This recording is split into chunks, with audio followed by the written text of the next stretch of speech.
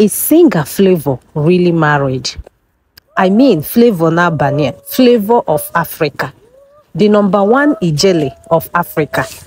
Is he really married to Sandra? Because the kind of buzz that is going on social media right now between their fans, like, it's getting too much, my people.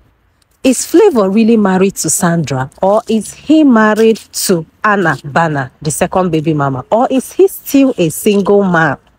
This is the question that keeps popping out anytime any of these baby mamas have something to do or have something to show to us on social media. Welcome back again to another video, and this is all about singer Flavour Nabania and his 2 baby mamas. My people, there's been a lot of buzz going on social media. Should I call it a cold war? I don't know. I don't even know what to say about these two. But so recently, in fact today, the second baby mama posted this beautiful video of herself and used Flavour's song as a background music. You guys already know Golibe, one of the music that Flavour featured her in. In fact, the song was a hit. Okay, when Flavour first released it, it was a hit.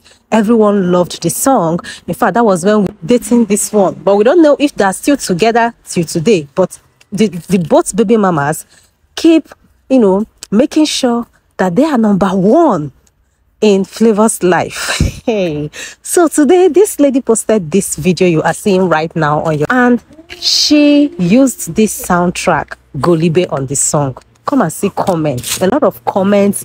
Of course, there were lots of misreactions about this particular soundtrack she used. Some comments were like, why not rest? Flavour is not your husband. Flavour has already married Sandra. That is the first baby mama.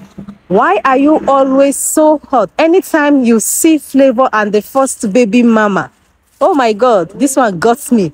Because some comments, especially those ones with ninja accounts. When I mean ninja account, I mean those ones that don't want to show themselves. They become anonymous and keep writing some kinds of comments about this lady whenever she posts something on social media. Not just her. When the other lady too, that is Sandra, posts her own things, her own video or content on her platform on Instagram, you will see people coming to the comment section to also tell her that Flavour is not yet married to her, that Flavour does not show her off, that she should rest. This keeps happening until one day when her daughter celebrated her 10th birthday. A video of herself and Flavour surfaced online, where Flavour was hugging her, holding her tightly, and that video really got people talking. People were like, oh, people were like, okay, you have seen Flavour loved this one. You see the way Flavour held her. Right now, after she posted this video, people kept writing on her page, though she really looked beautiful in that video. Honestly, I will not lie, she looks so beautiful. And also some of the comments that people wrote there really got me. So this is me asking, is Flavour really married to Sandra? This is me asking, is Flavour really married to Sandra, this first baby mama? Because in my own opinion, I would suggest that Flavour comes out to make a choice so that fans will stop, attacking one or the other of the baby mamas. Because right now their fans are even trying to, right now their fans are always on their comment section.